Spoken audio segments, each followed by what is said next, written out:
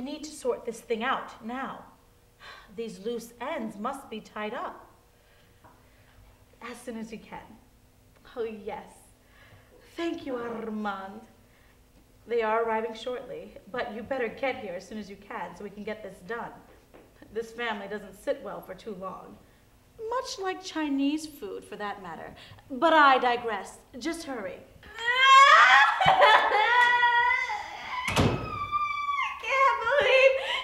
Dead.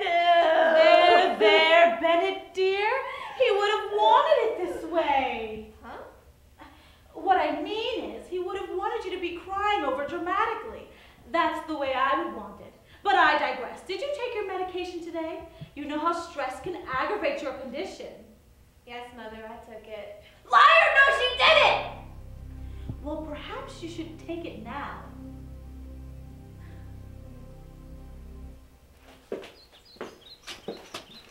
Are you sure you want to be here? I mean, you don't have to be. I mean, it's not going to be very exciting. Just going over my father's will. Lots of legal mumbo-jumbo. And you know how my family can be. Sometimes they're a little... crazy? And, in your condition, I'm not sure if it would be good for the baby to be around stressful situations. Crawford, I want to be with you. I want to support you because I love you and cherish you. Oh, I forgot the shirt that I meant to bring Bennett. Oh, it was reversible and everything. Well, here, Mercedes. Take my keys to the Benz and go get it. You'll be back in time to pick me up. It'll work out fine. Oh, no, that's okay. I'll get it later. Mom? Mom? Mother? I have something, I should tell you. Hello? Oh, thank God! Gerald was trying to tell me something. Oh. But I digress. How are you two doing? Oh, fine. Everything's fine. I'm always fine. Oh, and how are you, Claudia? How are you holding up? This has been such a loss for the entire family. Yes, Harold was a sweet, caring man. Always took such great care of his family. Such a giver. Do you remember when he used some of the family fortune to open up that orphanage? But I digress.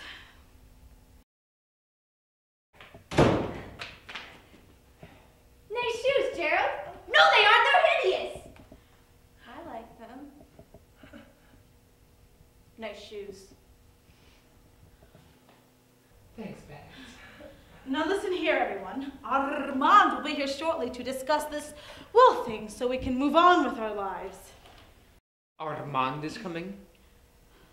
Mother, you said you were going to get a new lawyer. Crawford, don't be silly. Armand is the best, and he's always had close ties with this family. Closer than you imagine.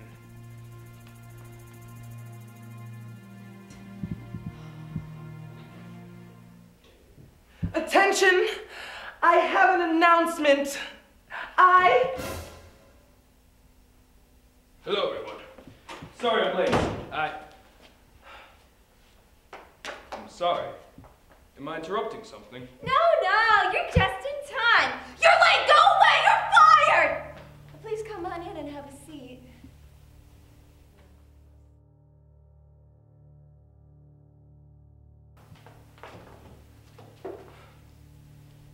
My, Mercedes.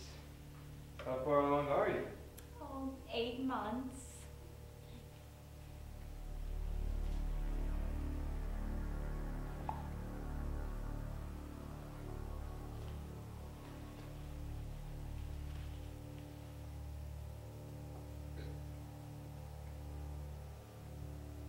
Okay.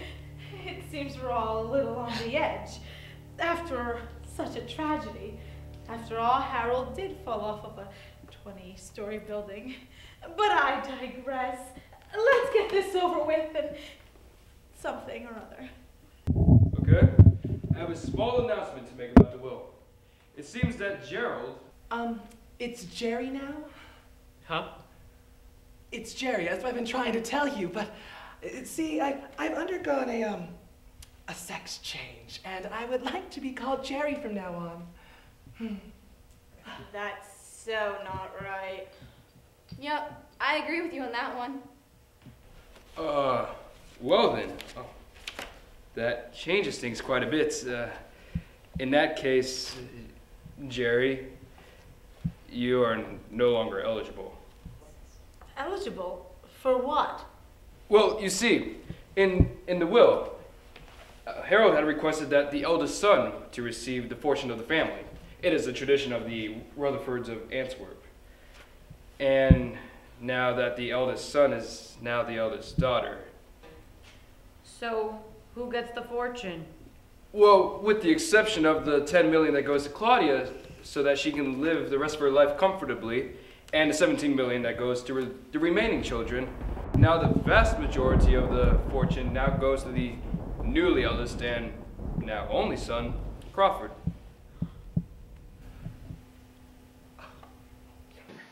Congratulations. You get it by default. I'm going to need you to fill out this paperwork.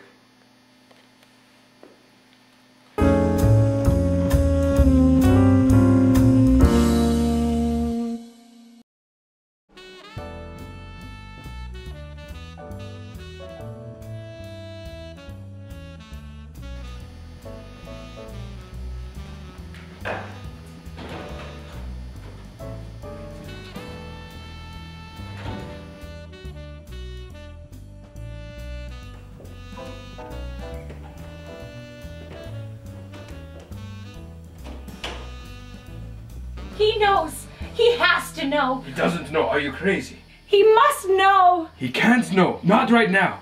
We've been so good about this. I have to tell him. No, you don't. You just gave him into massive amounts of money. You have to lead him on until I can figure out a way to get that money.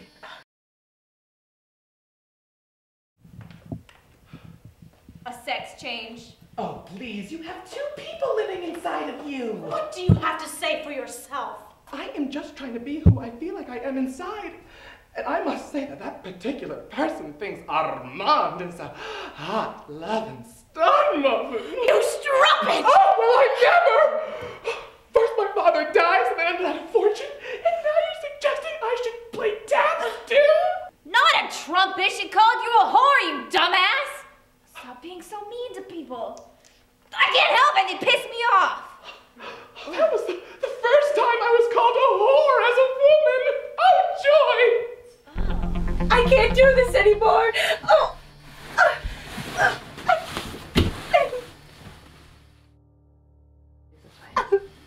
Mercedes, you must. It's our chance. It's okay, Mercedes. I love you. I love you too, Armand. Shall we go? We should. They're gonna start to suspect something.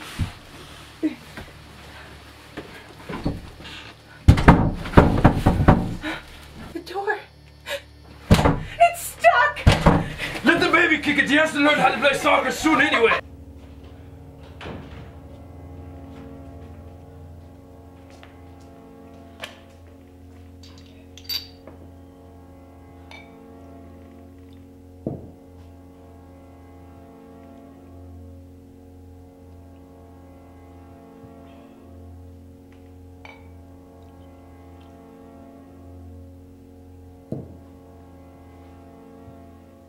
I want you all to know that I will split this money up evenly. No need to worry. You will all get far more than Father allotted you.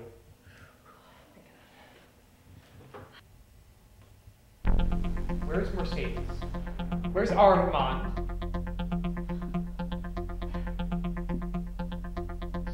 "13 bottles of beer on the wall. 13 bottles of beer.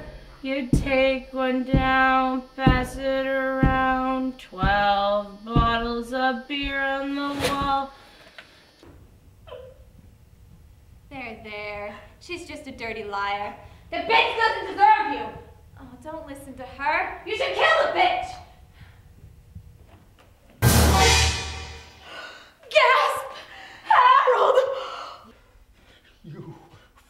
filthy whore! You bitch! You tried to kill me! Harold's alive. Who tried to kill him? Bennett, Claudia, Jerry? Will Armand and Mercedes get out of the closet? Will Jerry ever go back in? Is Crawford heading for a nervous breakdown? Nah. Tune in next week for another episode of The Rutherfords of Antwerp.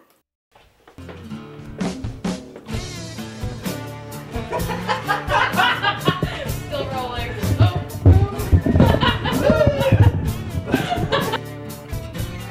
Armand is coming.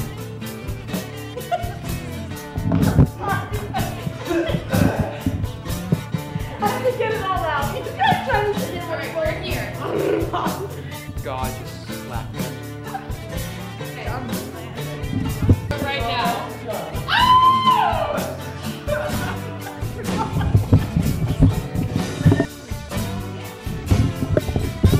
There, just a dirty liar. The bitch doesn't serve you. Don't listen to her. You should kill the bitch.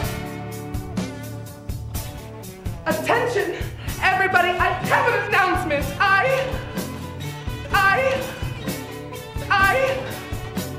Don't be silly. Armand is the best and he's not.